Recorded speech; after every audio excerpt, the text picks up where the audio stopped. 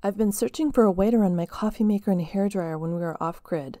First, I tried using the Jackery 1000.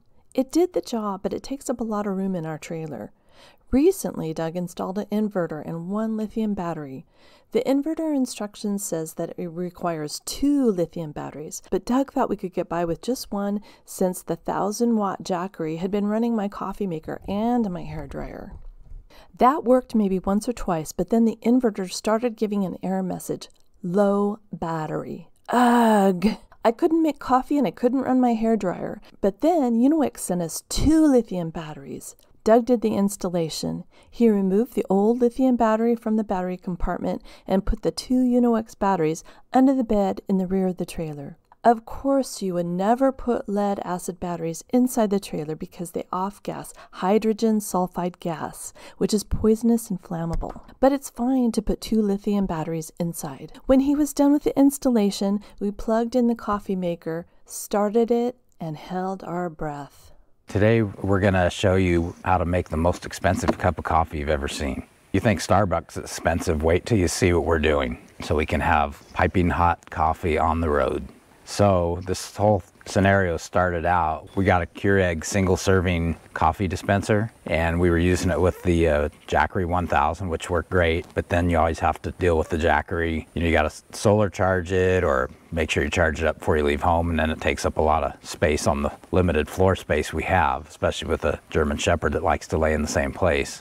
So anyway, we decided to get a Victron Multi-Plus converter inverter combination unit and install that, and it was 2,000 watts, and we went ahead and installed that. And I figured, well, since we were getting by with 1,000 watts with the Jackery, I figured maybe we could get by with one battery. So we had one LifePo battery from another manufacturer. We had one in there, but as it turns out, the Victron, even though you're only using 1,000 watts, it just basically doesn't run on one battery. It requires 2. So today we're going to upgrade to 2 batteries. The company UnoWix was nice enough to send us these batteries, and we're going to install both these today and see if we can make coffee. One of the things I did notice with these batteries, everything looks to be pretty good. The only thing that I'm not sure about yet is this kind of a terminal connection.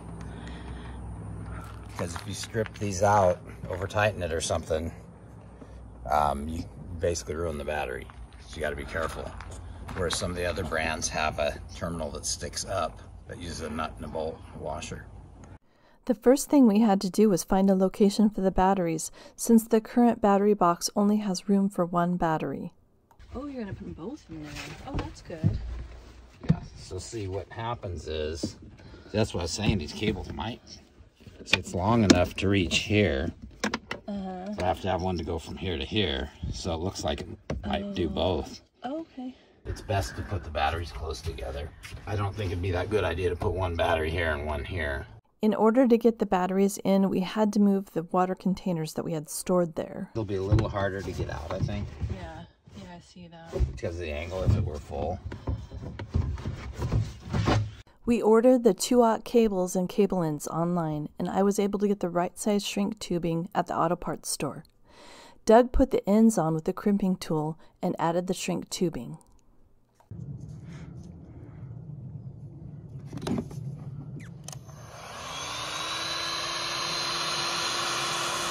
Doug added straps to secure the batteries to the trailer.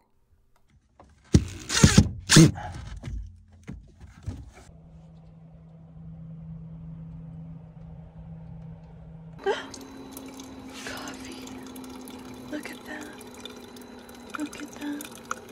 It's going. All my Christmases at once. This is a really good cup of coffee. Plus I can run my hair dryer.